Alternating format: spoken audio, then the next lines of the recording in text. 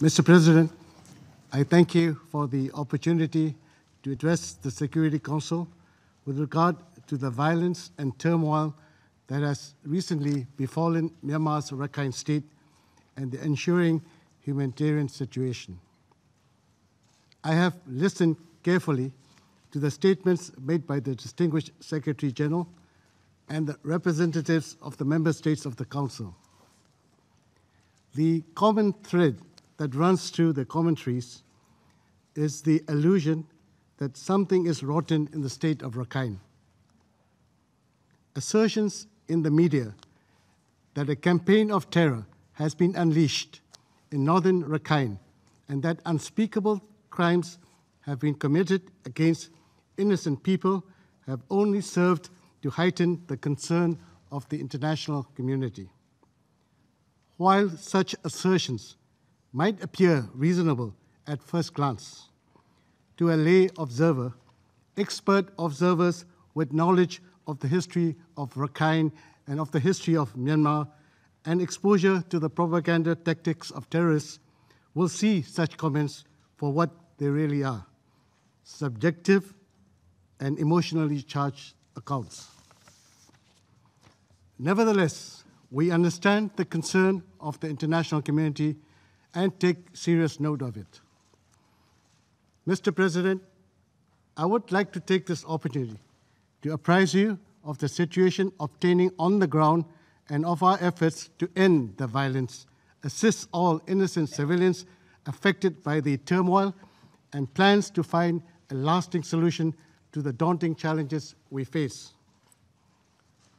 First, we recognize that there is a serious situation that needs to be addressed.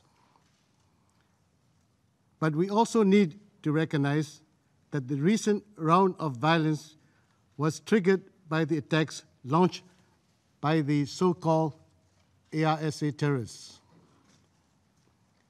We feel deeply for the suffering and plight of all affected communities: Rakhine, Muslim, Dainet, Maro, Thet, Myanmarji, and Hindu. They are all victims of violence and terrorism. Terrorism constitutes one of the most serious threats to international peace and security. It has no place in our civilized world. I'm sure you will agree with me when I say that we cannot condone terrorism in any form and manifestation. The government of Myanmar has strongly condemned the acts of terror committed by ARSA in northern Rakhine, the highest Islamic organization in Myanmar. The All Myanmar Islamic Religious Organization, as well as the Interfaith Dialogue Group of Myanmar, have expressed their solidarity with the government and issued statements condemning the acts of terror committed by ARSA. They stress that no religion can condone violence that results in the loss of life and property. They express their support for the government's efforts to address the situation in Rakhine and its endeavors to promote national reconciliation and peace in the entire country. In this regard, we welcome the statement of the United Nations Secretary General and many other representatives around the table condemning the acts of terrorism. The government of Myanmar will work to ensure that the fight against terrorism will not distract us from our commitment to bring peace, stability, and development in Rakhine State. It is striving to restore normalcy. There have been no armed clashes and clearance operations since September the 5th. Second, I wish to stress there is no ethnic cleansing and no genocide in Myanmar. Ethnic cleansing and genocide are serious charges, and they should not be used lightly. It would be a sad commentary of our times if we allowed emotions to cloud our view and assert that what is happening in Rakhine is ethnic cleansing without first undertaking a legal review and making a judicial determination. I can assure you that the leaders of Myanmar, who have been struggling so long for freedom and human rights, will never espouse policy of genocide and ethnic cleansing, and that the government will do everything to prevent it. As clearly stated by the State Councillor Daw San Suu Kyi in our address to the diplomatic corps in Naypyidaw on the 19th of September, we condemn all human rights violation and violence. We are committed to the restoration of peace, stability, and rule of law throughout the country.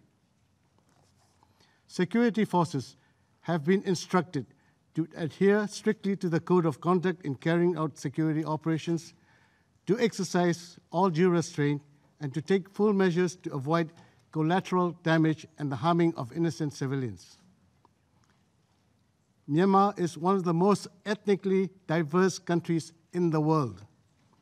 It is home to 135 officially recognized ethnic groups, each with its own distinctive culture and adherence to a variety of religions, including Buddhism, Islam, Christianity, and Hinduism. Religious groups have been living in harmony throughout our history. The situation that we face today is due to terrorism and is not based on religion. It should be noted that Muslims are not a minority in northern Rakhine. They constitute 95% of the total population there. What is little known is that vast majority of Muslims did not abandon the hearth and home. While there have been an exodus, more than 50% of the Muslim villages in northern Rakhine remain intact and are living in peace with their neighbors, whether they be Hindus or Buddhists. Representatives of the diplomatic corps in Yangon, accompanied by the media, will visit northern Rakhine on Monday. They will have the opportunity to witness firsthand the situation on the ground. I'm happy to note that the government of Myanmar has extended an invitation to the Secretary General and the Under Secretary General to visit Myanmar. We hope to welcome them in the near future to enhance cooperation between Myanmar and the United Nations. Third, the government of Myanmar is fully aware of its primary responsibility to address the humanitarian situation. We have been providing assistance to all displaced persons without discrimination. We are collaborating with the Red Cross movement and donor countries, all represented in this room, to provide assistance expeditiously in accordance with humanitarian principle. The ASEAN Coordinating Center for Humanitarian Assistance on Disaster Management, better known as AHA Center, has agreed to work with us to deliver humanitarian assistance to all displaced persons. Fourth, we are concerned by reports that thousands of people have crossed into Bangladesh. We would like to fathom the real reasons for the exodus. We will talk to these people who have fled, as well as those who have opted to remain in the villages. The vast majority of those who fled did so out of fear. Fear was instilled in the hearts by the terrorists. Some hundreds of Muslim villages recently left their homes and headed towards the border, notwithstanding the efforts of the regional authorities to persuade them to return to the villages. The villagers voiced the concerns regarding the availability of humanitarian assistance in a sustained manner, as well as fears they are becoming a minority in their own area. It is learned that the villagers have been threatened over the telephone and that they have been persuaded by the fellow men who are already in Bangladesh to join them. Moreover, the villagers remain fearful of retaliation by the AISA, following the revelation that a large number of Hindu villages have been massacred and buried in mass graves. The authorities have assured the villagers that they would be provided assistance and security. However, some have chosen to cross over to Bangladesh. There has been a growing clamor for repatriation of refugees who have fled from Myanmar to Bangladesh. I would like to stress here that Myanmar is prepared to start the verification process at any time.